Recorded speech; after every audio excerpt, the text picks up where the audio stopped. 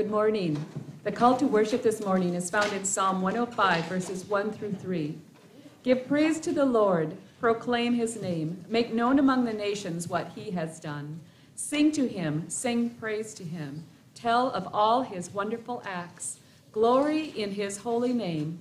Let the hearts of those who seek the Lord rejoice.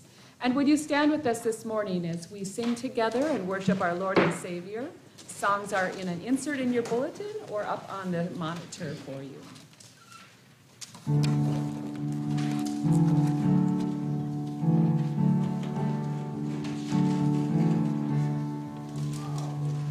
When I survey the wondrous cross on which the Prince of Glory died, my riches gain.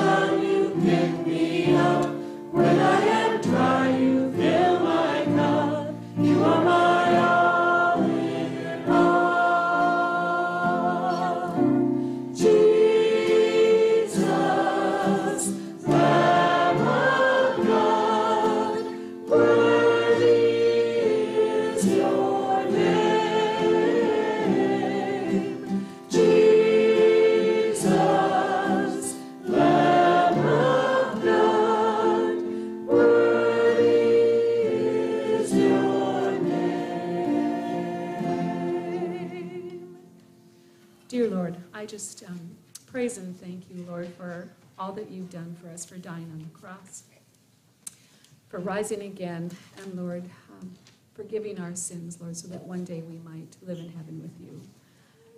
Lord, I just pray that you be here in our midst this morning as we hear your word being preached and that it would strengthen us for the week ahead. Lord, I pray that all our hearts and our minds would be turned towards you. In your name I pray. Amen.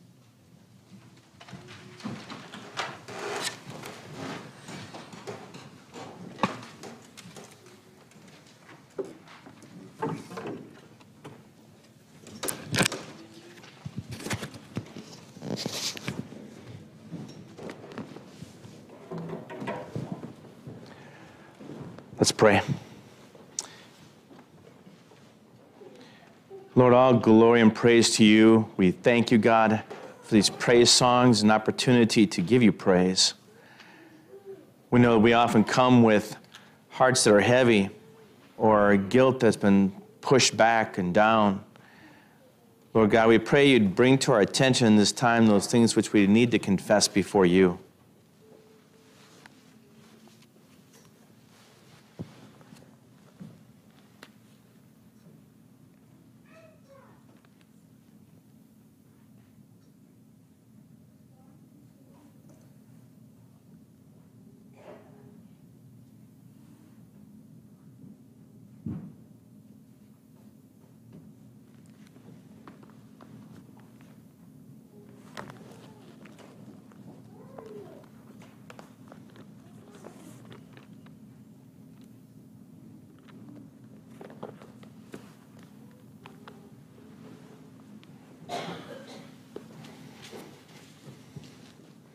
Amen. Heavenly Father, we come before you this morning because of our old nature. There is a part of us that only wants to make us turn away from you and do that which is evil. At times, Father, we have given into this old nature and have sinned and fallen short of your glory. We confess this to you so that you may forgive us and cleanse us from all righteousness. Wash us and make us clean in your sight. In the precious name of Jesus Christ, amen. And from Isaiah chapter 44, verse 22. Actually, we are at verse 22, 21, 22. I have swept away your offenses like a cloud, your sins like the morning mist. Return to me, for I have redeemed you. Sing for joy, O heavens, for the Lord has done this. Shout aloud, O earth beneath. Burst into song, you mountains, you forests, and all your trees. For the Lord has redeemed Jacob. He displays his glory in Israel. Amen.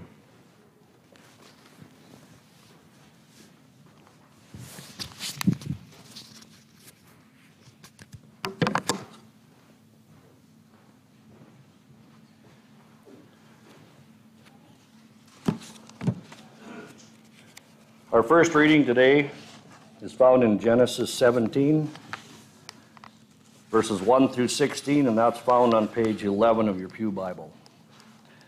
Genesis 17, 1 through 16.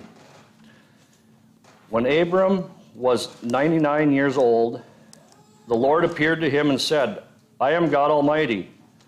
Walk before me and be blameless. I will confirm my covenant between me and you, and will greatly increase your numbers. Abram fell face down, and God said to him, As for me, this is my covenant with you. You will be the father of many nations. No longer will you be called Abram. Your name will be Abraham. For I have made you a father of many nations. I will make you very fruitful. I will make nations of you, and kings will come from you. I will establish my covenant as an everlasting covenant between me and you and your descendants after you for the generations to come, to be your God and the God of your descendants after you. The whole land of Canaan, where you are now an alien, I will give as an everlasting possession to you and your descendants after you, and I will be their God. Then God said to Abraham, As for you, you must keep my covenant you and your descendants after you for the generations to come. This is my covenant with you and your descendants after you, the covenant you are to keep. Every male among you shall be circumcised. You are to undergo circumcision, and I will be the sign of the covenant between me and you. For the generations to come, every male among you who is 8 days old must be circumcised, including those born in your household or bought with money from a foreigner, those who are not your offspring. Whether born in your household or bought with your money, you must be circumcised. My covenant in your flesh is to be an everlasting covenant. Any circumcised male who has not been circumcised in the flesh will be cut off from his people. He has broken my covenant. God also said to Abraham, as for Sarai, your wife, you are no longer to call her Sarai. Her name will be Sarah. I will bless her, and I will surely give you a son by her. I will bless her so that she will be the mother of nations. Kings of people will come from her.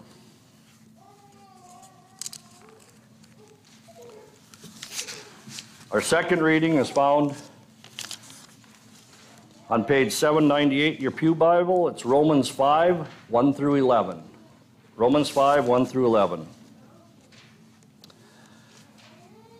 Therefore, since we have been justified through faith, we have peace with God through our Lord Jesus Christ, through whom we have gained access by faith into his grace in which we now stand. And we rejoice in the hope of the glory of God. Not only so, but we also rejoice in our sufferings, because we know that sufferings produce perseverance, perseverance character, and character hope. And hope does not disappoint us, because God has poured out his love into our hearts by the Holy Spirit, whom he has given us. You see, at just the right time, when we were still powerless, Christ died for the ungodly. Very rarely will anyone die for a righteous man, though for a good man, someone might possibly dare to die. But God demonstrates his own love for us in this: while we were still sinners, Christ died for us.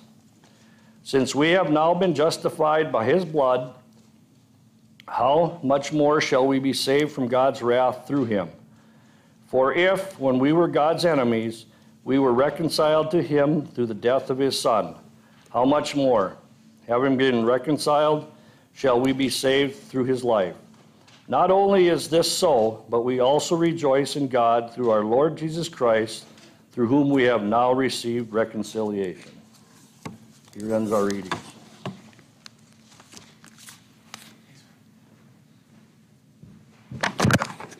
I invite you to stand. Let's profess our faith using the words of the Apostles' Creed. I believe in God the Father Almighty, maker of heaven and earth, and in Jesus Christ, his only Son, our Lord, who was conceived by the Holy Spirit, born of the Virgin Mary, suffered under Pontius Pilate, was crucified, dead, and buried. He descended into hell. The third day he rose again from the dead.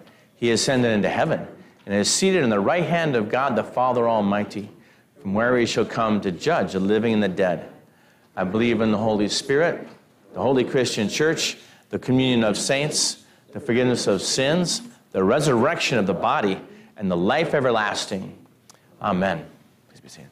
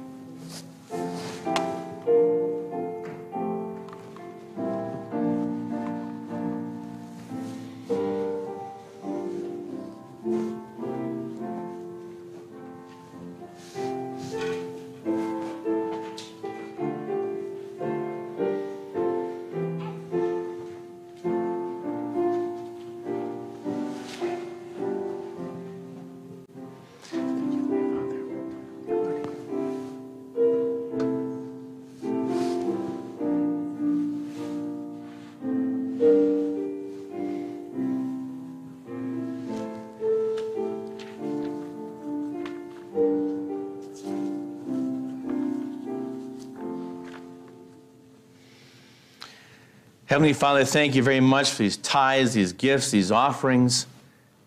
Thank you, Lord God, for blessings that overflow in our lives. We pray, Heavenly Father, you will use these things to your glory with your word and your Holy Spirit. We pray we'll use these things, God, to get the gospel out into the hearts and minds and lives of people. And we also pray, Father, that others will be encouraged greatly. In the name of Jesus we pray. Amen.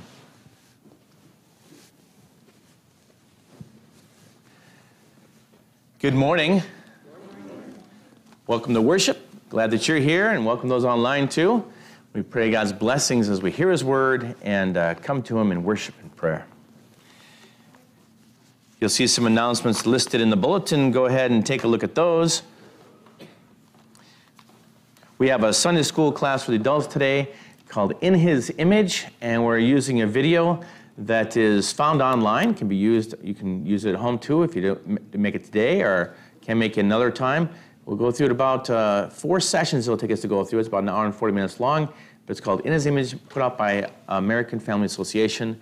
And like I said, it's online too. So it'd be great, really encouragement for you to see it. It has to do with gender identity and things like this. And this is obviously a very big topic of our time. And God has spoken to this. And so I invite you to come and check it out and be encouraged. Also, you know, the congregational meeting is going to be held on March 14th, immediately after church, having to do with concerning a proposal for a church computer, etc., and also ideas for outreach of the gospel in our area. We don't have it in here, but on the 14th, that same day at night, or I'm sorry, in the afternoon at 4, there's going to be, it's in the calendar, maybe it is. I guess it's in the calendar, it's out in the back, though. You'll see it there. That's, I can't remember the doctor's name. What's his name? Joe Burns. Joe Burns? All right. And he's going to be speaking about the crucifixion. And it's obviously a very appropriate time of year to be talking about this. And it's what we, during the time we call family night, but everybody is welcome to come to it. And I think it'll be a blessed time. So please put that on your calendars. All right. And also, any updates regarding the potato ham dinner? Any updates? Sign up? No, the sign-up sheet is on the table right. Okay, sign up sheet's on the counter back there. Very good. Anything else? Other announcements? All right. We're going to keep in prayer various people. We're going to keep on praying for new grandson to Marlon Renee. His name's Will. And did have some good news yesterday, but they said he has a little setback and he's no longer able to be held. He still needs oxygen and has a feeding tube. All the tests have not indicated anything, but they're treating him with antibiotics. So they welcome, appreciate continued prayers. All right, what else? Other praises or prayer requests?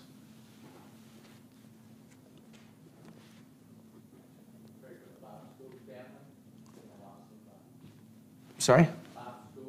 Okay. Bob Skoog family.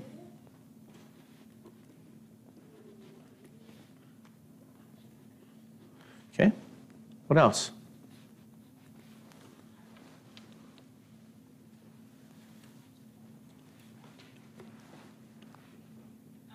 Praises for Natalia. Taylor, she is home, and they have some testing and stuff to do. She's a lot more comfortable, a lot less pain than she was a few days ago. Did they figure out what was going on with Natalia? No, not really. Okay. All right.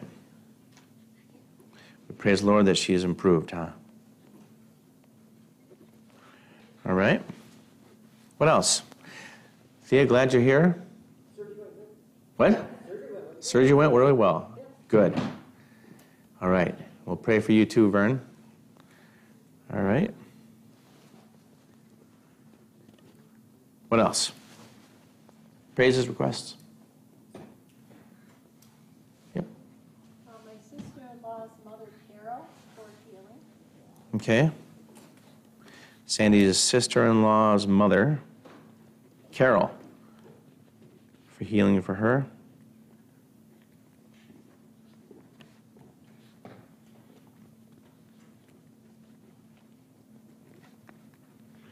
All right, anything else?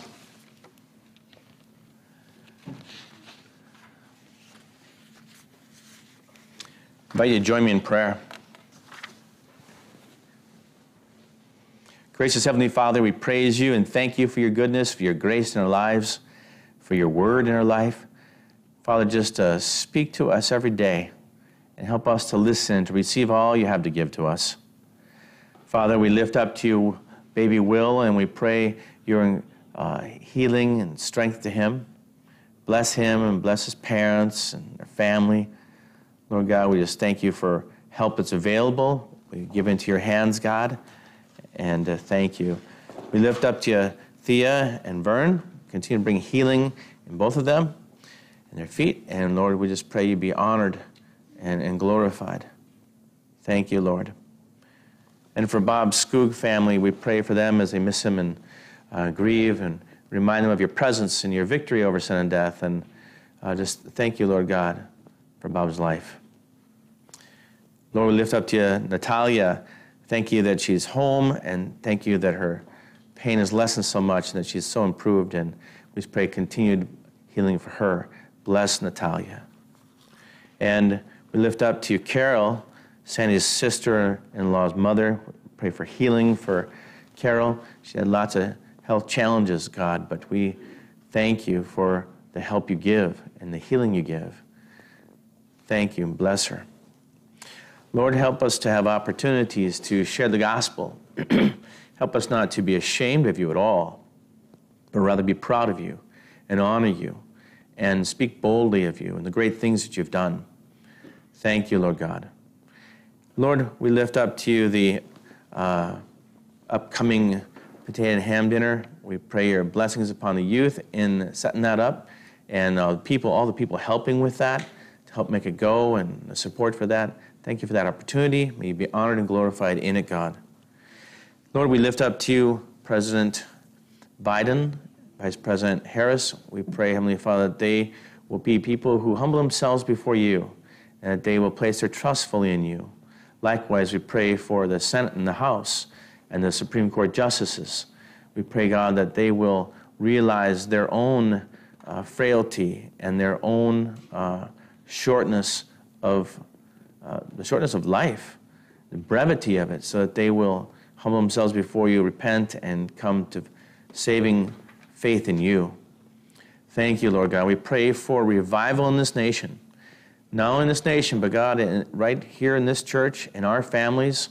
We pray, Heavenly Father, that people just wake up to you everywhere and be alert to your presence, and also fear and honor you and respect and love you and serve you. Heavenly Father, we know that no one is truly living without knowing you. And we think of the verse, which we'll hear in a bit, about how, if someone were to gain the entire world, that's no benefit in the end. So, Heavenly Father, we just pray for a stirring of your Spirit and for people to come to repentance in this nation. All these things we pray, God, in the name of Jesus Christ, our Lord and Savior. Amen.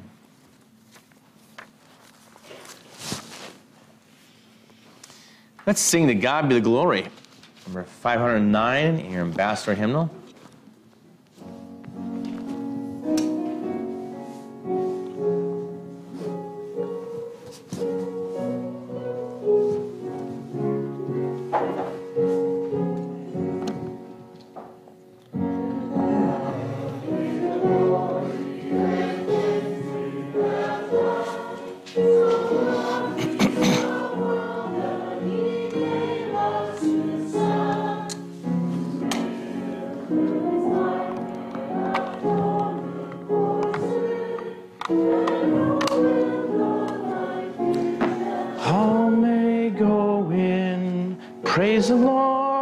Praise the Lord, let the earth hear his voice.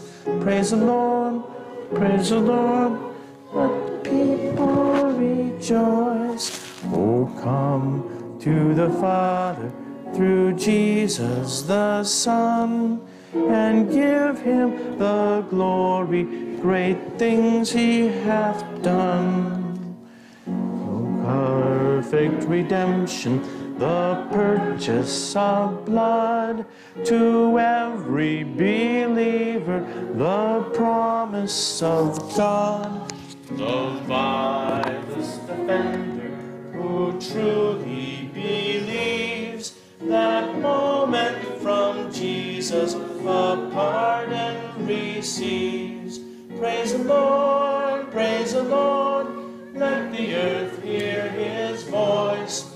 Praise the Lord, let the people rejoice. Oh, come to the Father through Jesus the Son, and give him the glory, great things he hath done.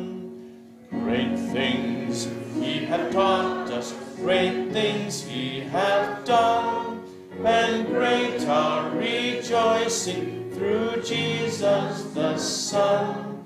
But purer and higher and greater will be our wonder, our transport, when Jesus we see. Praise the Lord, let the earth hear his voice. Praise the Lord, let the people rejoice. Oh, come to the Father through Jesus the Son, and give him the glory, great things he hath done. I invite the children up now for the children's message.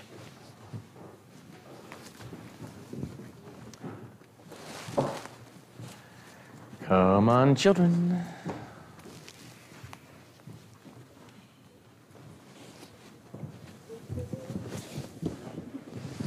All right, can you back up a little bit? Not too close there, a little bit more. Yeah, there we go.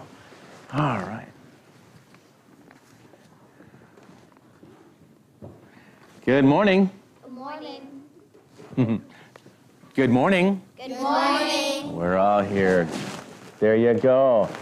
Hey, how many of you got clean before you came to church? Did you have to take a shower, bath, or anything? Yesterday you did, last week maybe, for you guys. I don't know. Well, last week was, just a day ago. So anyway, you get it? Like, this is a new week Sunday. Anyway, so you got cleaned up a little bit? Nope. He says no, definitely not. We got cleaned up all the way. Well, just in case you didn't, I brought myself a washcloth for you here. For your face, if you, what? Where's the water? Not wet. You need it. You knew I wasn't going to go that far, didn't you? Wash. Wash when you have to use water. That looks like an old one, doesn't it? Yeah. Yeah. Still works, though. Still works. So you're telling me, what would happen if you came to church and you had dirty clothes on because you just got maybe back from doing some work, somewhere, whatever, I gotta get to church. Is that okay? It's okay to come in dirty clothes, isn't it? I mean, you probably don't want to, your parents probably don't want you to, but if you have to, it's better to come than not to come, right? In fact, you don't have to have beautiful clothes. You can just come as you are. In fact, we sing a song that says that. Come as you are, But what I want to get at is this. Whatever clothes you wear, it's important to come and respect and honor the Lord, right? We're worshiping him. We're serving him. We're trusting him. But you know what? Spiritually, where's that washcloth? Can I see that? Spiritually, we are not able to clean ourselves inside spiritually. We just can't do that. And what's really kind of funny is we're going to hear a verse in a few seconds from Romans that says that you can't get cleaned up to come to God. You can't get better to come to God. You know what he does instead? He comes to you, right? He comes to you and he cleans you inside. And how does that happen? It's by God's freely given gift, by grace through faith in Jesus. He died on the cross for you and for your sins. He comes to you and cleans you.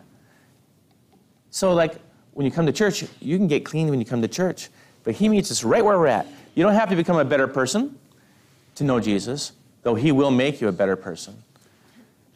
But it's because of him. It's amazing what God does. So I'm going to read this verse to you now from Romans chapter 5, verse 8. Listen to this. But God demonstrates his own love for us in this: while we were still sinners, Christ died for us. You didn't have to become better to know God. In fact, everybody's a sinner on earth, right? Everybody's a sinner. Can I see that? Thanks. I'm going to hold on to that for a minute. Ooh, that's what that is. Everybody's a sinner, and Jesus comes to everybody. He comes to everybody, but everybody doesn't receive him. But you hope that they will. Because when you do that, guess what happens? You get clean inside. He makes us right and good before God's presence. Well, Romans 5:8 again, I'm going to read that to you. But God demonstrates his own love for us in this: while we were still sinners, Christ died for us. We didn't have to get better. He came to us when we were sinners. And we praise God for that. Let's pray. Heavenly Father, thank you very much that you came to us when we were sinners. We didn't have to get clean to come to you, but you took the sin upon yourself and came to us. You came to us in your love, and we say thank you for that. In Jesus' name, amen. Here we go. I'll take it. Thanks. Something? The pen?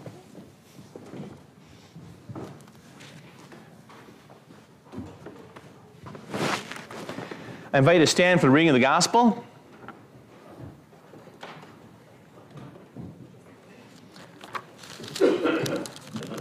The gospel today is from Mark chapter 8. I invite you to turn to that in your Bibles. Mark chapter 8, beginning at verse 27. Jesus and his disciples went on to the villages around Caesarea Philippi. On the way, he asked them, "Who do people say that I am?"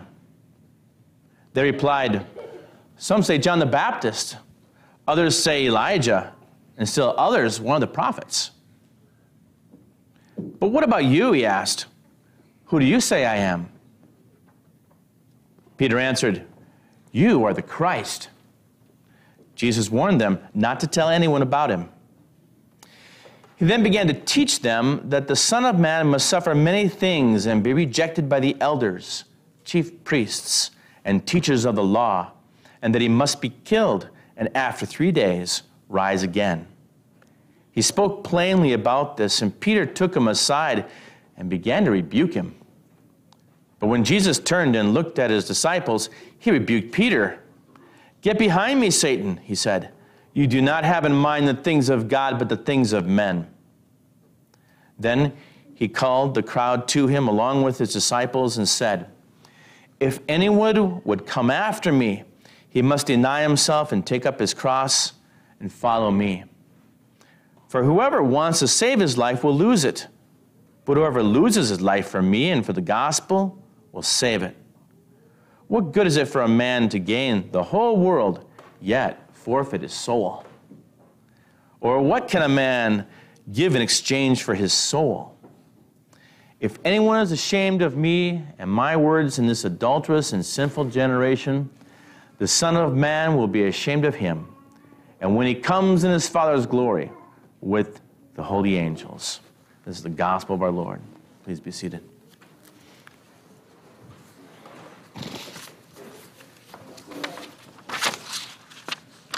Let's pray.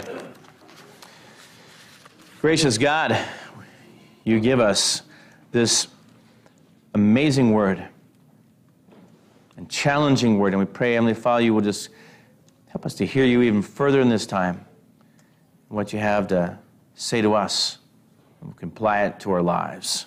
In Jesus' name we pray. Amen.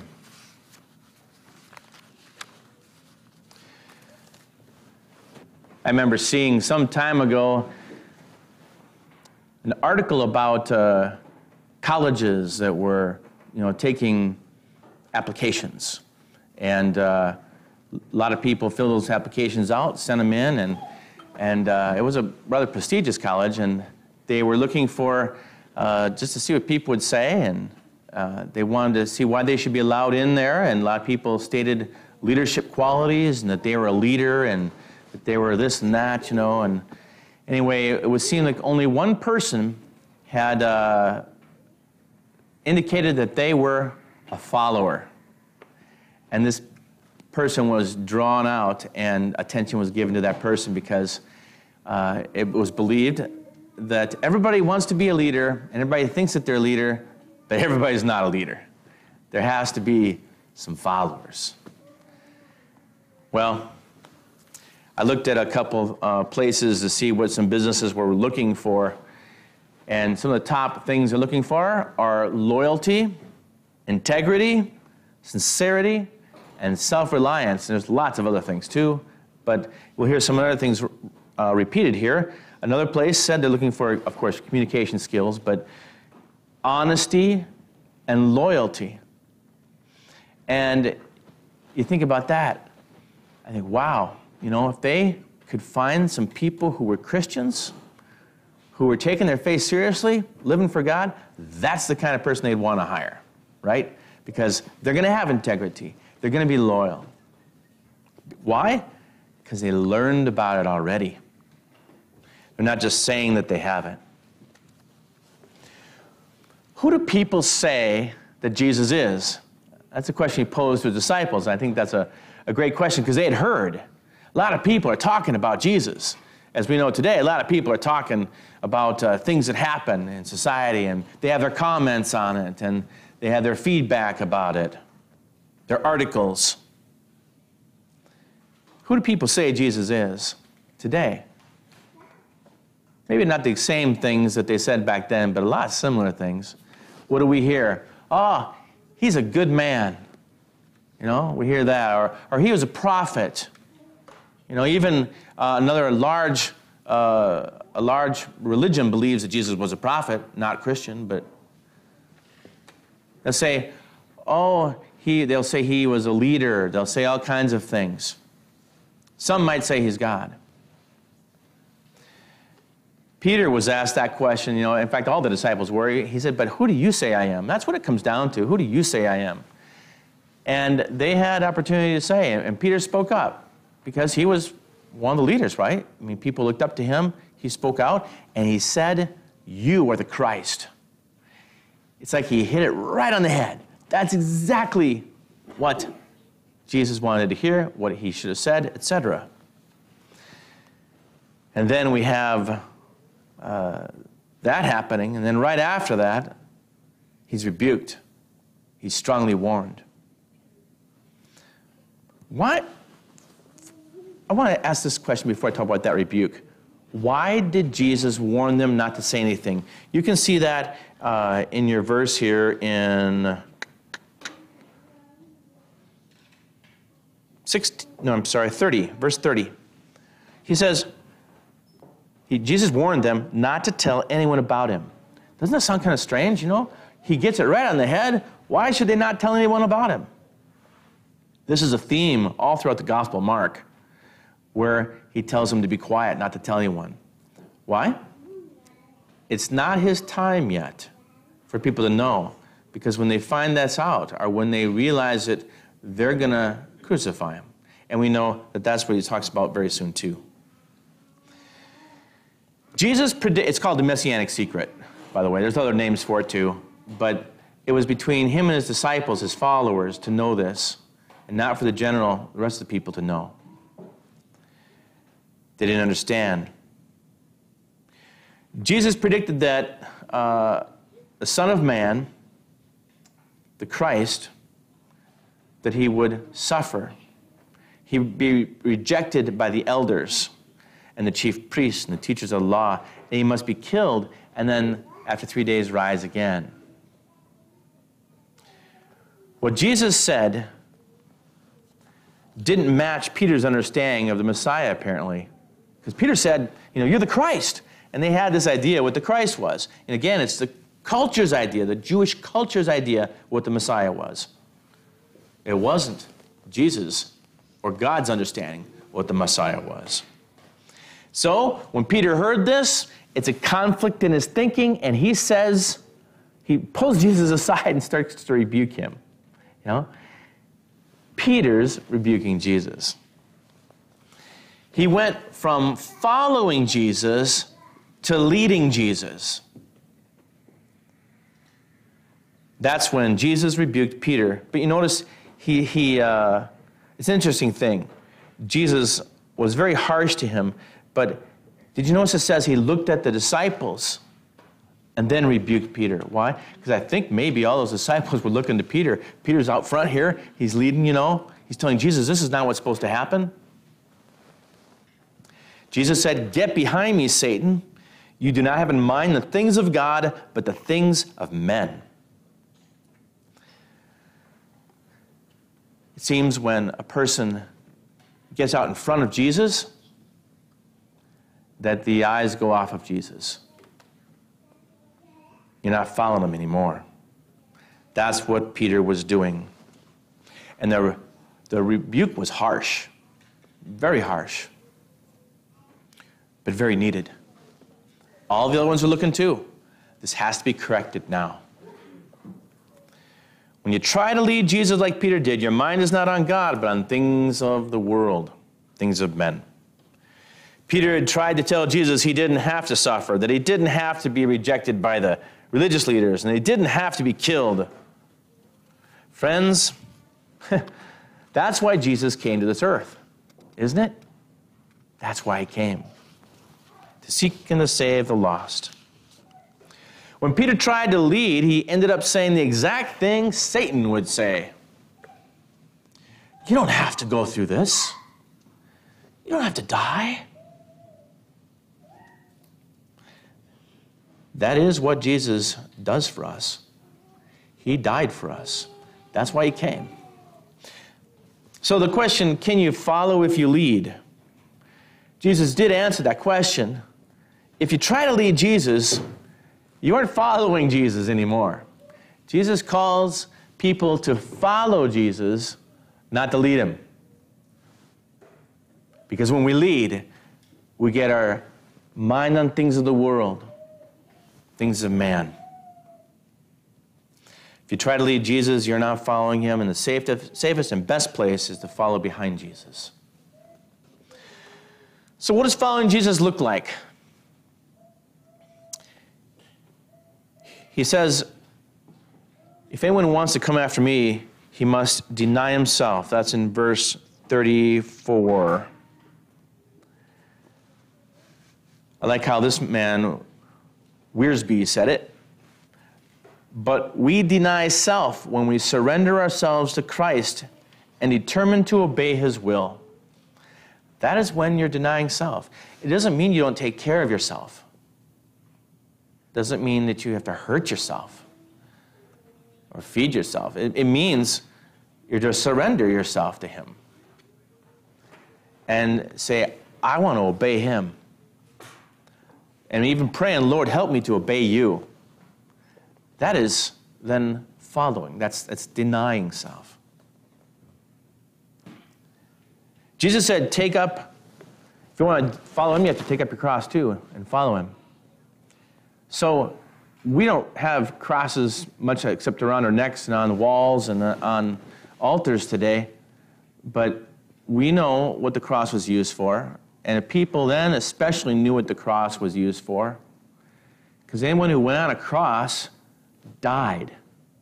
So if he says, pick up your cross, they would do that. They'd carry it to their place of execution. They knew they were going to die. There's no getting out of it. The Romans were very, very good at that. And a reminder, the 14th, come and find out how effective crucifixion is from Dr. Burns. It means certain death, and a very painful death, the worst possible way that they could think to kill somebody. Capital punishment back in that day. Today we do it so peacefully and quietly in a private room and so on. This was all done out in public, and it was excruciating. Paul tells us that we're to die to ourselves too. But in order to follow Jesus, he says, you must deny yourself and take up your cross and follow him. That's how we follow Jesus. Deny ourselves. Jesus said, for whoever wants to save his life will lose it, but whoever loses his life for me and for the gospel will save it. That is really a paradox, isn't it? A lot of people so much try to gain and make a better life for themselves, which is a good thing. Make a better life for yourself, make a better life for your family, to improve your life. And that's good. We should do that. But when people have that as the main focus of their life and not following Jesus, there's a problem with it, because that becomes their God. Yep. It becomes their focus, the thing which they follow.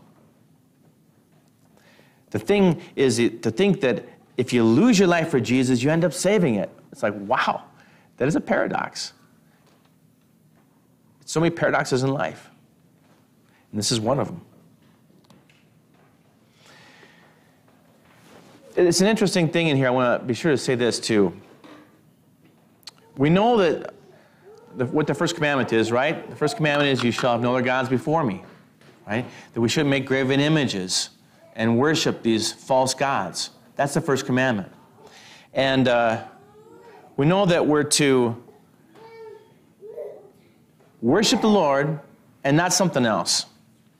When Peter stepped out in front of Jesus to lead him, to rebuke him, he took his eyes off Jesus, of course, and he has got his eyes on some other ideal. It's so easy to do in life, to make an idol of anything that we lift up above Jesus. What I'm trying to say is there's a connection, all this, with the first commandment. You know, like when a person tries to save their life, it's kind of like they're trying to preserve their life, to not let it stop being the way that it is, that they want to have what the world's got, you know. But he's really talking about giving up our life. Because when you give up your life for Jesus, then you end up living. You have life. It's a really strange thing that I think only faith can understand. Only Christians can understand in terms of the Word of God and the Holy Spirit.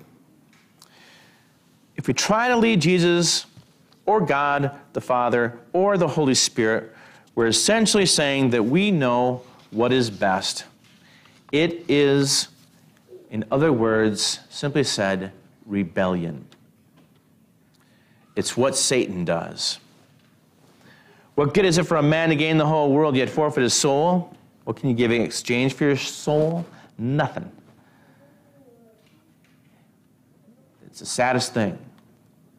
Someone not trusting in Jesus because they're going to lose everything. Even their own lives. Even their own soul. And Satan will have it. I think of this other things, you know, we're going to be talking about the gender identity things and so on during Sunday school. And they even speak in there about the whole idea of, you know, we know that God has made man and God has made woman. He's made them both in the image of God. And with that being said, there's nothing else. Anything else is rebellion against God. Not the only sin, but it is still a sin. You know, whatever that, no matter what culture says, and it's amazing how culture seems to be so enlightened that now they understand what science, all these things. It's one of amongst many sinful conditions. Rebellion is what it comes down to. When we try to lead God, or we lead in our own life, we are rebelling against God. That's simply put. Because he says we're to follow him. Deny ourselves and take up our cross and follow him. So can you follow if you lead?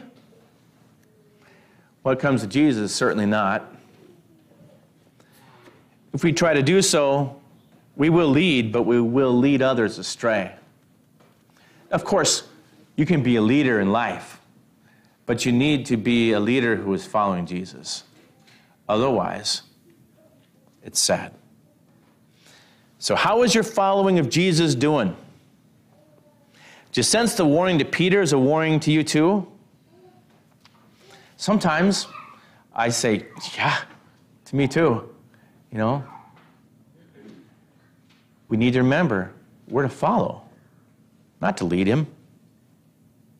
Then we need to get behind Jesus and follow him. Follow him even to death. For in Jesus, of course, is life. Life eternal. There's more that can be said on leadership and this, but really simply, I think that's the best. What's the best kind of elected leader, elected official you're going to have? It's one who recognizes that they need to be submissive to God, that he's the leader. And if you've got that, you're going to have a pretty good leader, I think. Their social skills may not be perfect, but at least they understand who they're accountable to. And we need to know that too. Let's pray. Heavenly Father, thank you. Thank you so much for sending Jesus. Lord Jesus, thank you so much for coming here. Thank you so much for leading your disciples. Thank you so much for rebuking them.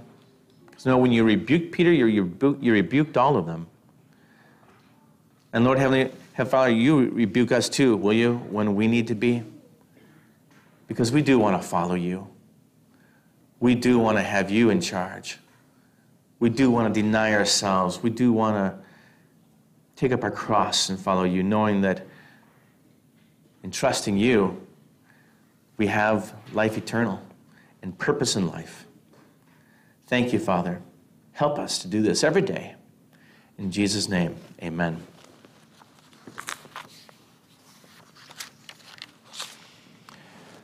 Let's sing this pretty song, Living for Jesus, and Loving for Him too, but 506 in your red book.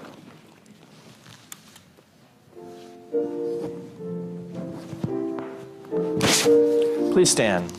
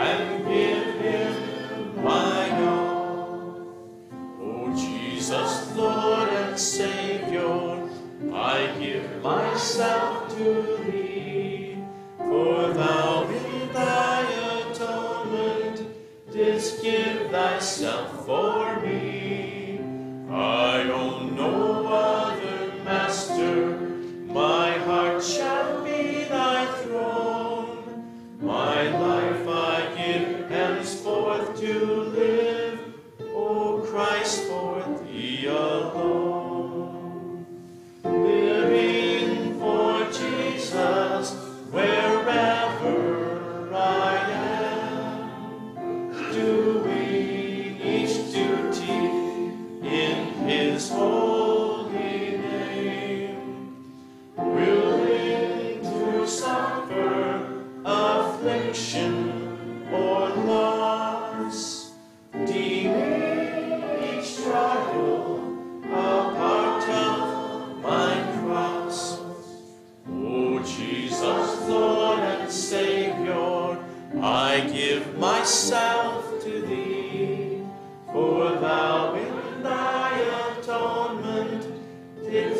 thyself for me. I own no other master, my heart shall be thy throne.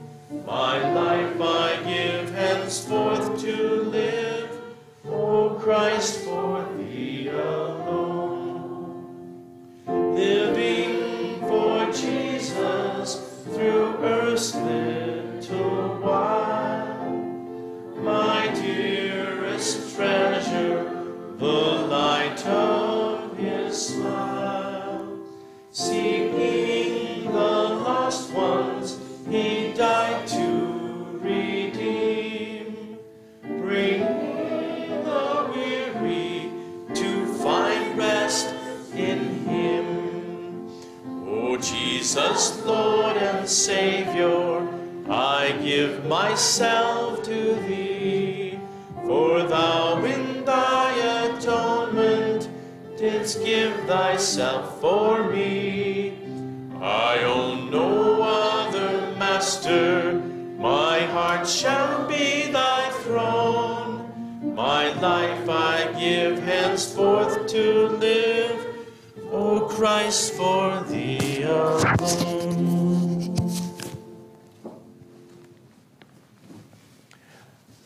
Let's pray. Our Father, who art in heaven, hallowed be thy name. Thy kingdom come, thy will be done, on earth as it is in heaven. Give us this day our daily bread, and forgive us our trespasses, as we forgive those who trespass against us. And lead us not into temptation, but deliver us from evil. For thine is the kingdom, and the glory, forever and ever. Amen. The Lord bless you and keep you. The Lord make his face shine on you and be gracious to you. The Lord look upon you with favor and give you peace. In the name of the Father, and the Son, and the Holy Spirit. Amen. Amen. Amen. Praise God from whom all blessings flow. Praise him, all creatures here below. Praise him above, ye heavenly host. Praise Father, Son, and